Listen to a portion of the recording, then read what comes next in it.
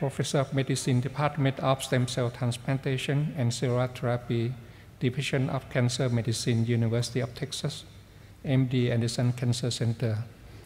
He will talk about changing landscape of myeloma therapy, focus on cell therapy. Dr. Champlin, please. Yes, well, thanks very much. It's a pleasure to be here to discuss this issue. You know, the success of the CD19-directed CAR T cells for lymphomas has really energized a new field, even maybe a new modality of treatment of cancer. And there's enormous enthusiasm that this may apply to other diseases, particularly hematologic malignancies, such as multiple myeloma, another B-cell malignancy, that this could be potentially very successful. The chimeric antigen receptors can redirect specificity of T cells away from their native antigen now to the target antigen of the tumor, and can be a specific immunotherapy against those diseases. And hopefully myeloma would be a successful target for such an approach. So you're all aware of the CAR T cell idea. You take the monoclonal antibody antigen binding domain, and you link this to a T cell receptor that then mediates the T cell activation signal to the T cell to kill whatever cell that you have bound with the antibody. And there are first generation CAR T cells that just had this native construct, and then second and third generation CAR T cells where you've added a co-stimulatory molecule such as CD28 or CD137 or combinations of the two. And that these second generation CAR T cells are being currently studied in the fields of lymphoma. So the high rates of responses that we've seen in particularly ALL has led to enthusiasm for this approach, but we also have to note that this is not at the price of, or rather that it comes at the price of some substantial toxicities, where there's a high rate of cytokine release syndrome and neurotoxicity seen with the CD19 specific CAR T cells, and we have to be concerned that we're going to see that type of toxicity, potentially not the CNS disease, but the cytokine syndrome with other CAR T cell approaches in different diseases. Now, one of the other things is that in successful patients with the CD19 CARs, you ablate all B cells, the normal B cells as well as the malignant ones. And in this case, we can accept living without B cells with the intravenous immunoglobulin. But as we think of other diseases, we can't eradicate the normal counterpart for many malignancies. But in myeloma, it would be much like B-cell lymphomas. We could live without, again, the normal plasma cells. And again, suggesting that this might be a viable strategy for treating myeloma. Now, what would be the target antigen that we could go after? Well, we need a target antigen that's present on the clonogenic malignant cells that are capable of sustaining the disease. So if we eradicate those diseases, hopefully we would cure the patients. And again, we need to retain critical normal cells that I just discussed. And there are a number of candidate antigens now for myeloma that we might consider. We might even consider CD19. It's not present on plasma cells, but it might be expressed on myeloma stem cells, and I'll come back to that.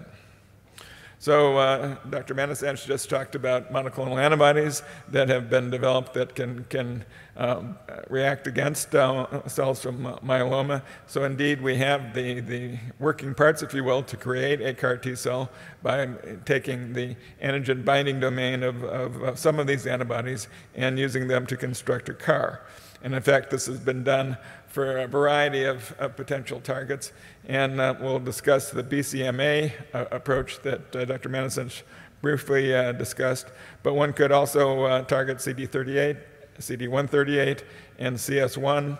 NY-ESO-1 has also been targeted, as has the capital light chain, and CD19. And so all these targets are being addressed in different clinical trials currently around the world, most still in a very early stage of development and conduct. So the one question in myeloma is, if we eradicate the plasma cells, will we also eradicate the myeloma stem cells? So there is debate on the relevant role of such cells. Are there memory B cells that are CD19 positive but negative for the mature plasma cell markers that might also be important to eradicate? And will this limit the use of targeted therapies that target only plasma cells? So this is still an open issue, but there are some studies that would suggest that this might be relevant. Now, there's one interesting one from Carl June's group that was published in the New England Journal of Medicine, where there was a patient who had myeloma that was resistant to standard treatments and didn't respond even to an autologous stem cell transplant. But the patient got a second transplant with melphalan 140 milligrams per meter squared, and then the CD19-directed CAR T cell, and that patient achieved a durable complete remission.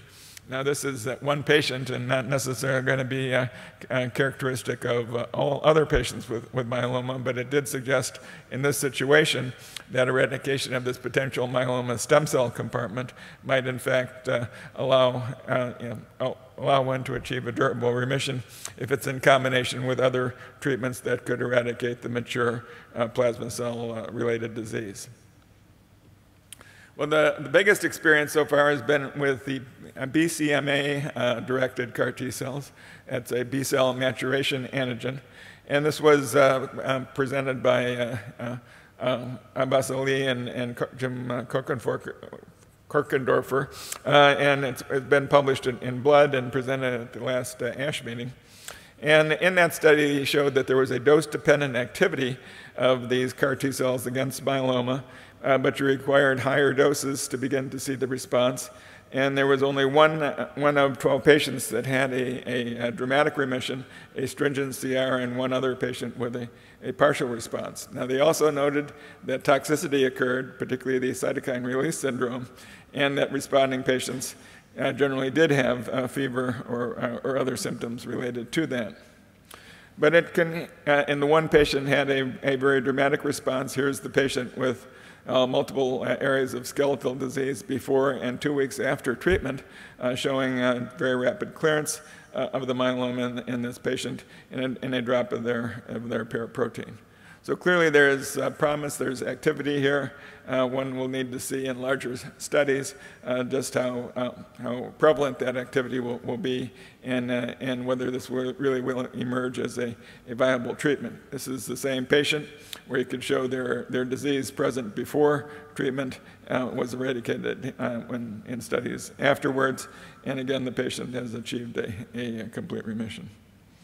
They saw that the level of CAR T cells that was achieved in the blood was associated with the response. This is generally true in lymphoma as well. You need to have the cells be present. They need to survive for a long duration to be able to mediate their therapeutic effects. This slide's hard to see, but shows you the dose response that they started with a low dose, 3 × 10⁶ T cells per kilogram.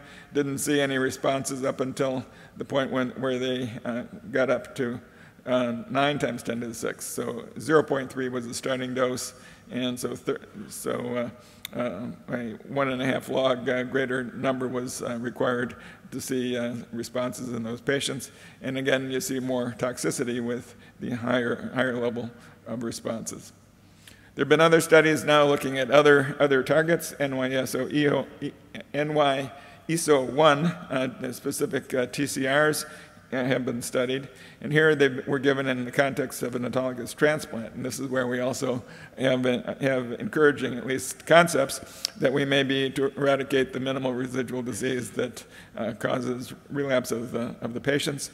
So the patients got their stem cells collected, got their standard autologous transplant with melphalan and the stem cell infusion. And then the NY-ESO-1 T cells were given immediately afterward during the period of time of lymphodepletion. The high-dose therapy, again, eradicates the lymphocytes. Cytokines are upregulated that then lead to expansion of the engineered T cells and allowing them to hopefully mediate their beneficial effects. And they saw indeed in these patients that they had prolonged remissions. Again, this certainly needs to undergo more definitive testing in a controlled setting.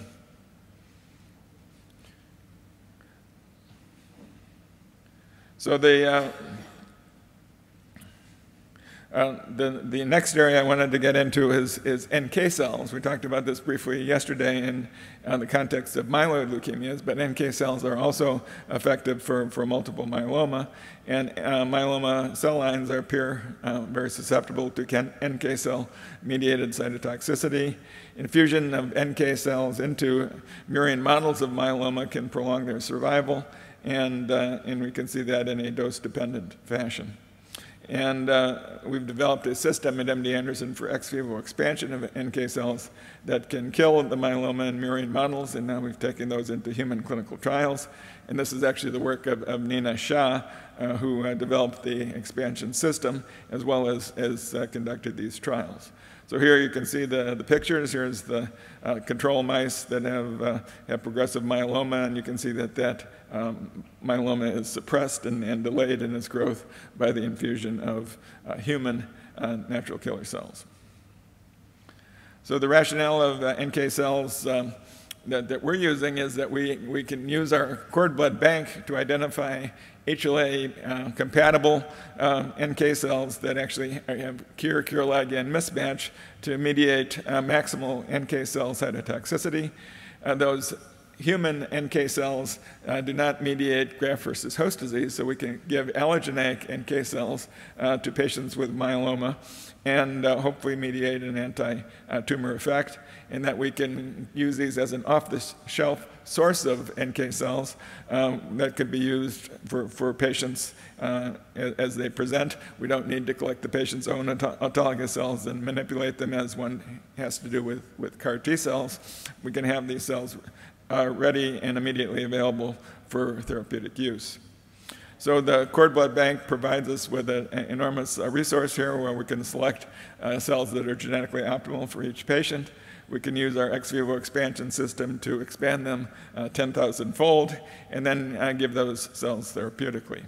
So the system involves co-cultivation of the cord blood cells with an antigen-presenting cell line that has all the co-stimulatory molecules and interleukin-21 that then leads to dramatic expansion of the NK cells, again, a 4-log order expansion, allowing us to give up to 1 × 10⁸ NK cells per kilogram.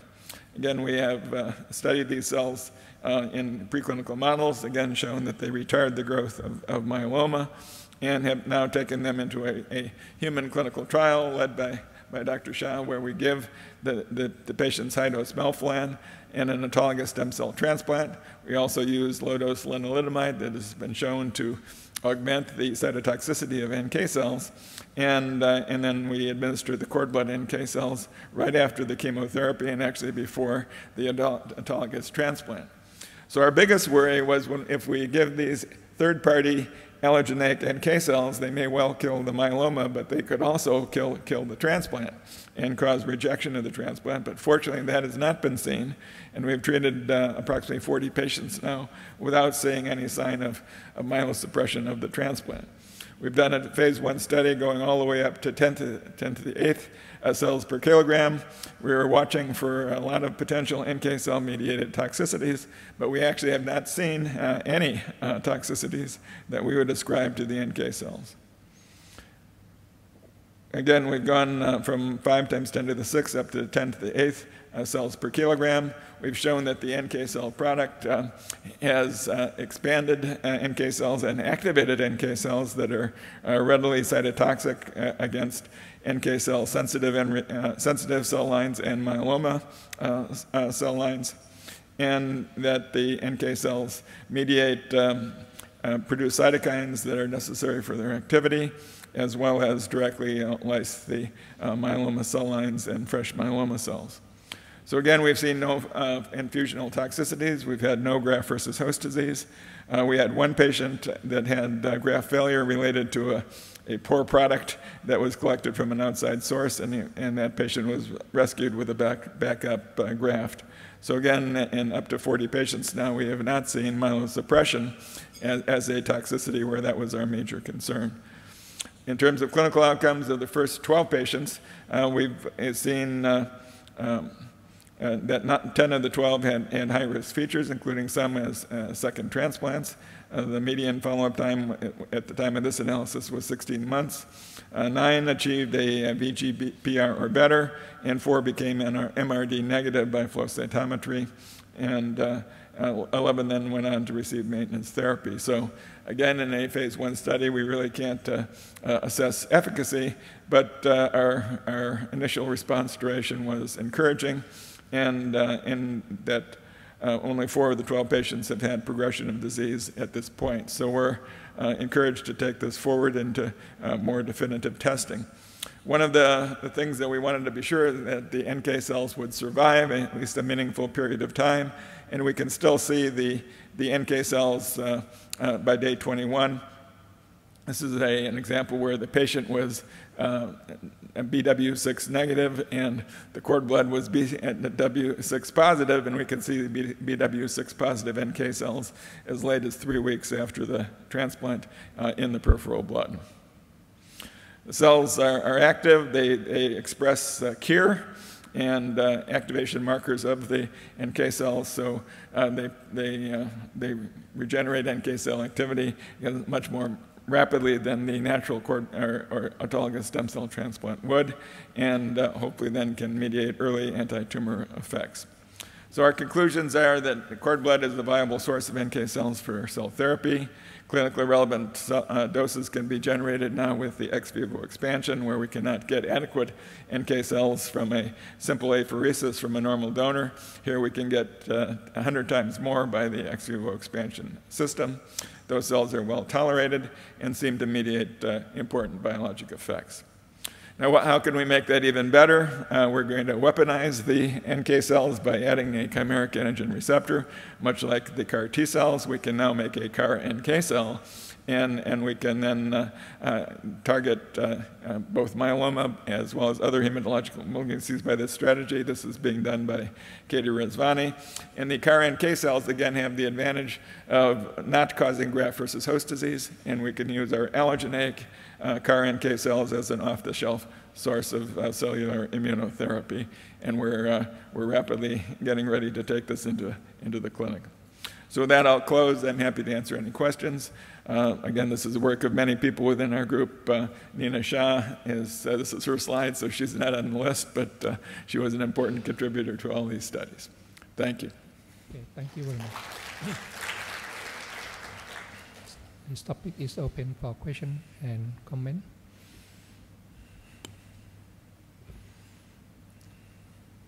Any question?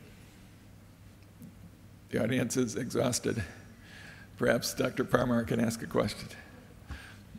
Great presentation, Dr. Champlin. My quick question to you is that, what about the durability of response for the CAR T cells in myeloma? Because the paper that you showed, the very first one from New England Journal, that was after the second transplant, and the other one, I think the follow-up was also short. So in your opinion, do you think that especially in a disease like myeloma, which is a chronic disease, they may need multiple infusions, or what do you think would be the future?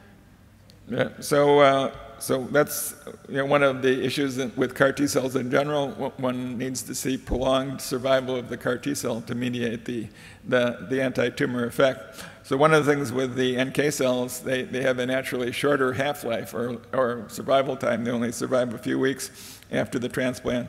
But if we can introduce IL-15 into the NK cell, and we've done this in the vector that we're using to create the CAR NK cells, that IL-15 will sustain those cells over time and would lead to their prolonged survival. So that's a component of the cell that we're going to be producing for clinical trials. Now, what's the concern about that? Well, could those IL-15 responding cells become transformed, or could they produce other toxicities? So we're also building in a suicide gene, inducible caspase 9. So this is a caspase 9 variant that is naturally inactive, but can activate it if you give a dimerizing drug called AP1903. It's a non-toxic agent that doesn't do anything other than dimerize this inducible caspase-9. It then leads to activation of the caspase-9 and suicide of the cell. So we modify the CAR-NK cells to include this inducible caspase-9, and we can then eliminate those cells if they produce cytokine syndrome or if they produce excessive toxicity. So we think it's an important safety factor that we can build into our cell therapy. We hope it's going to eliminate the problem of the cytokine release syndrome and potentially other toxicities. Thanks. Okay, thank you very much. Thank you. So